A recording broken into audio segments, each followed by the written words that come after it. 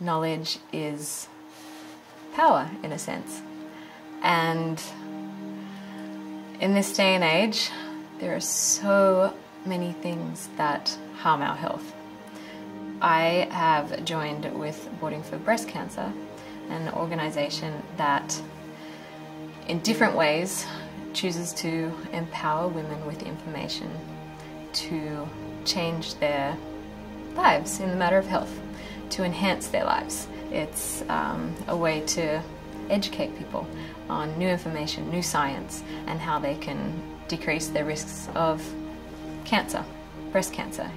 So Boarding for Breast Cancer is a way that I can feel like I'm giving back and sharing vital information to people to help their health.